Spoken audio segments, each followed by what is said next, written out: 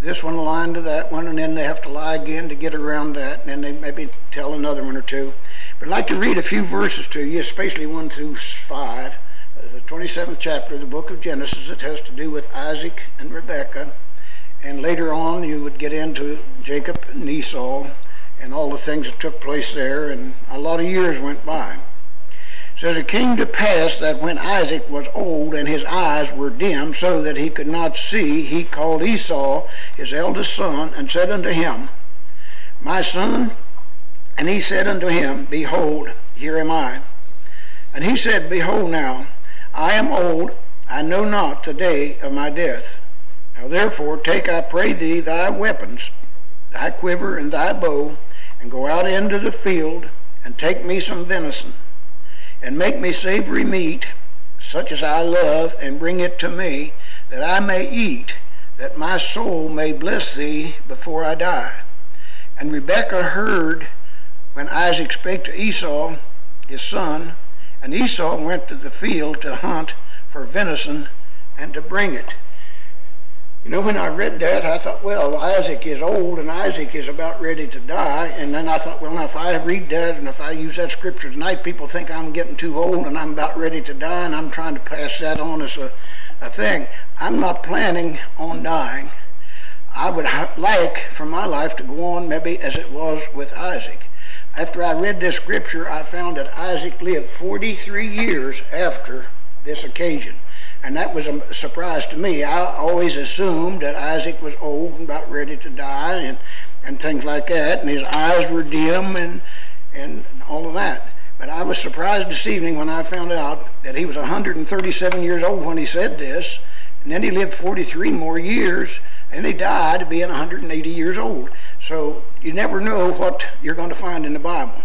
Just because you read it one time, you think you know what was there, but you don't.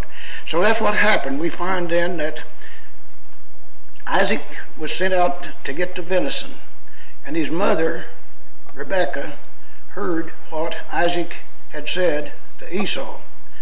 So she devises a little trick. Now I want you to notice this. This is a mother teaching her son to lie and deceiving the father. And this just goes on and on if you look into it. So it's no new thing today to find people doing these things. They've been taught evidently down through the years.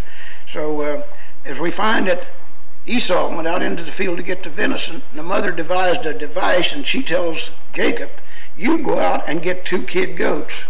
You bring them in, and I will make this savory meat for your father. You can take it to him, and then you will have the blessing that Esau is supposed to be getting. Well, he said, I better not do that because Esau is a hairy man, and my father will notice the difference. And she says, you do what I say, so to speak. So he went and he got the 2 kid goats, brought them in, and when they had killed them and all, she took the fur or leather, the coat, the skins, you might say, from the goat, put on his hands, put some on his neck, and she found some clothes there that belonged to Isaac, which evidently, not Isaac, Esau. After she found these clothes, and evidently had a little odor to them enough that you could detect whose clothes they were, so she put those clothes on Jacob. She put the skins on his hands, on his neck, fixed the meat, told him to take it to his father, and he did. So now that's the second lie, so to speak. So he went to his father and he said something about to rise up and eat, and he had brought him the venison. Isaac asked him, how did you get this so soon? Now again, I run into a little thought here. How did you get this so soon? It evidently hadn't been all that much time since he had said it, but enough time for Jacob and Rebekah to take care of the situation. Well, he said that the Lord had delivered it to him. So there's another little lie, indirectly. So he said, you have the voice of Jacob. But you know, somehow or other, you were supposed to be Esau, but you have the voice of Jacob. So he told him to come over closer to him, and I think he might have felt his hands and convinced himself that it was maybe Esau. And then he could smell, of course, the clothes and all, and And he believed that he was talking to Esau, so he blessed Esau. But again, the mother putting him up to it, thinking it out for him, deceiving their own husband, teaching her children to lie, robbing the other children of what he was intentionally supposed to have, or at least what the father wanted him to have. Now, wouldn't that be something to find that in a family, just one family today of about 4 people? Well, you don't know what goes on in a family of 4 people. You know that? I mean, when you get maybe a boy, a girl, or husband and wife, and each one of them are working for their own advantage. Just put it that way. Wasn't they working more or less for their own advantage? I think they were. So whenever you get all that going, you can have all kinds of little things coming up. And I found that after Jacob had finally got there and got away, after Esau had ate the meat, then Esau comes in. And Isaac asked, who are you? And he said that he was Esau, his eldest son. He had brought him the meat. Well, he knew right then there was something wrong. But he realized that he had smelled the smell of the clothes. He realized he had felt the fur and all of that, the hair, thinking that he was doing what he said. Now, you know, I got to thinking of this again. And you can always think deep in the Bible if you'll just let your mind do it. First of all, it seemed like Isaac allowed his senses to overcome his hearing. He heard the voice of Jacob. He knew that was the voice of Jacob, but he allowed other people's words to deceive him by the smell, first of all, by the feeling of the hair and all of that. So you can see, first of all, you don't allow your senses more or less to take over what you know to be right. And of course that could happen, I suppose, to a lot of people. But this Esau got angry with Jacob, and in his heart he said that he would kill him.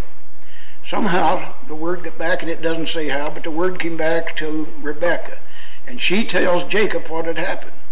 So Jacob probably began to fear for his life, because he said he was going to kill him. Rebekah told him how that they could get around that also. She said, you go to my brother's house or whoever, and go back there and you stay for a while until his anger is gone, and then you can come back and everything will be all right. He'll forget about it in a little bit of time. Now, isn't that another thought?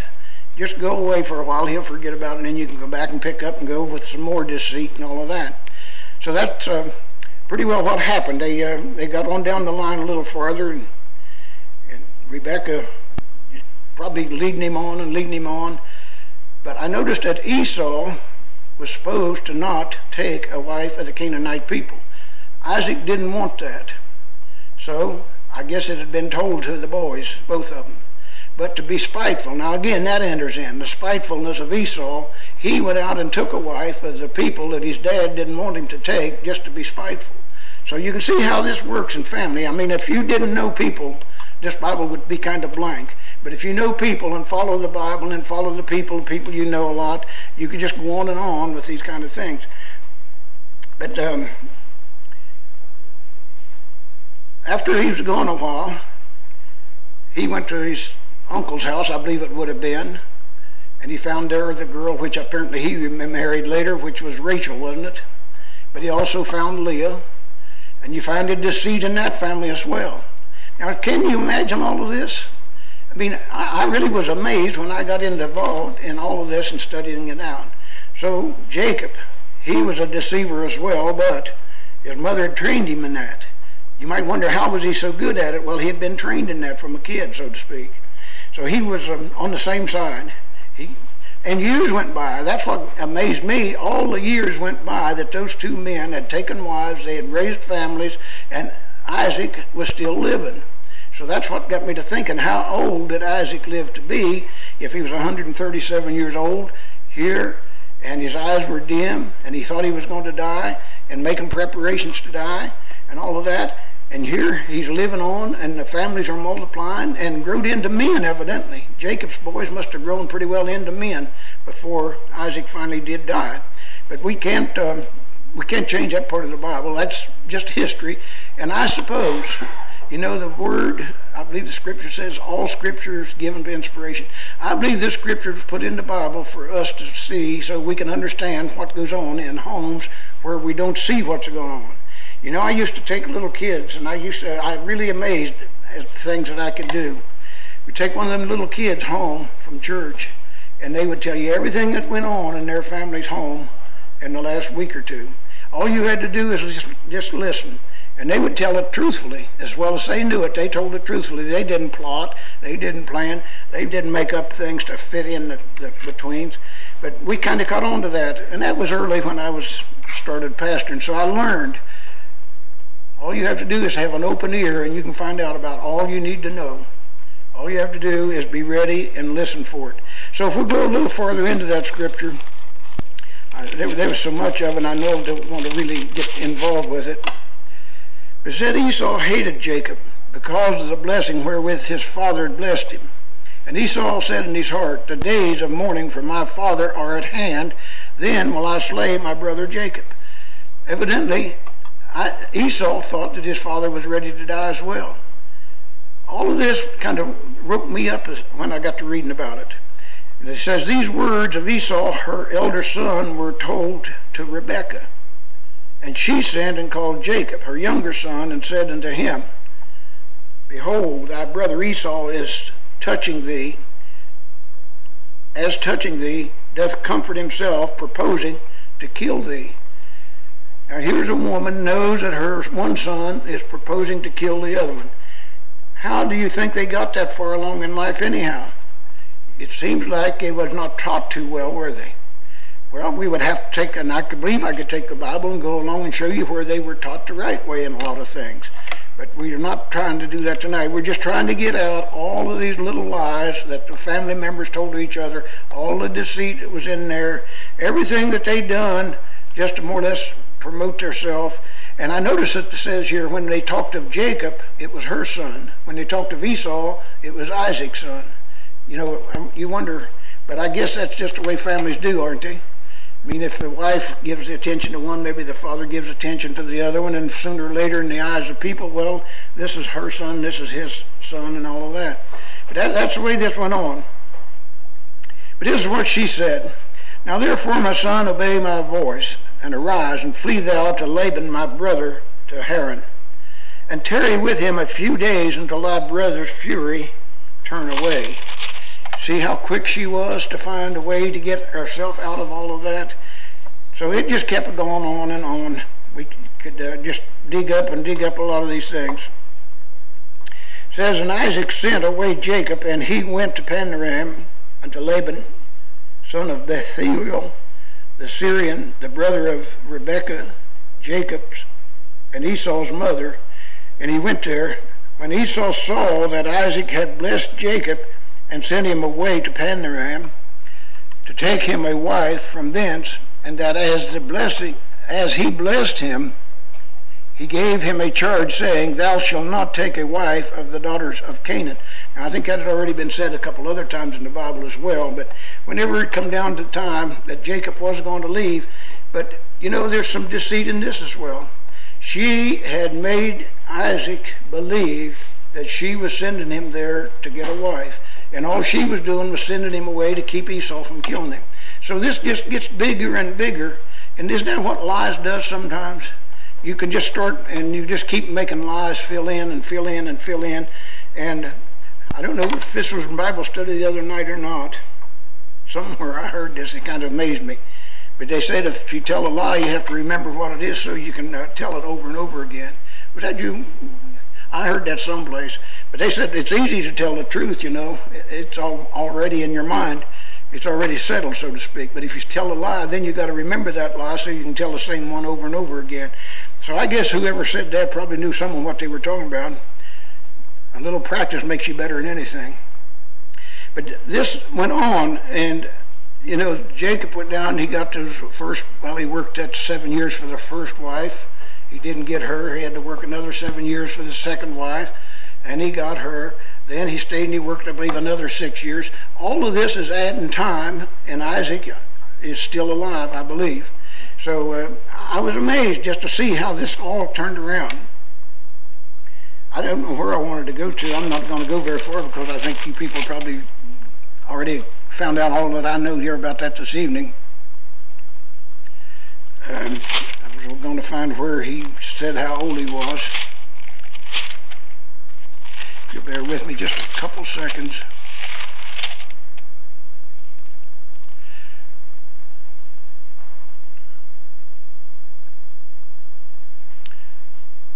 I should have looked a little sooner. Anyhow, it'll tell us where, if we could just find it there, that he was 180 years old when he died, and his sons buried him. And Isaac gave up the ghost and died, and was gathered unto his people, being old and full of days, and his son Esau and Jacob buried him. But someplace else it tells us that he was 180 years old. So you take my word for that. You'll find it in the Bible someplace. But a lot of 10 chapters of Bible went by while this is all pondering and everything. And I wondered myself, we used to study an awful lot on Wednesday night in Ohio. And we would study and we get on these kind of things. And I think we did remember a lot. But there's a lot in there that you still don't get. That's why our Bible study could be so profitable if we get more people and dig out these things and one present their part to the other so we could all learn from it. But all of this took place through a period of, well, let's say roughly, 60 years possibly. I believe Isaac was 40 years old when he went and took the first wife, that wife. So if he was 40 and died at 180, he had a wife apparently all of those years. But we'll leave this a little bit with you, which is not very much. But I just couldn't get away from all of this thing. These people aligned to one another in their family and just keep building it up. But, I've been around a few families like that. After I got to thinking about it, I've actually been around a few that this one would lie a little. And, of course, they kind of get a division going, and these 2 or 3 will lie with these 2 or 3, and they just keep things going. And I think it's a shame, really. It's bad when people in the same family can't go on without lying to one another. Now, I think sometimes we do maybe alter the truth a little. We say things maybe that could have been maybe explained a little more definite. But this is planning. This is premeditated the way this went about. And I guess that's where things really can get into deeper situations. Misspeaking sometimes. I heard different preachers sometimes say the wrong name for the wrong person. Well, that's no big thing. You know who they were trying to say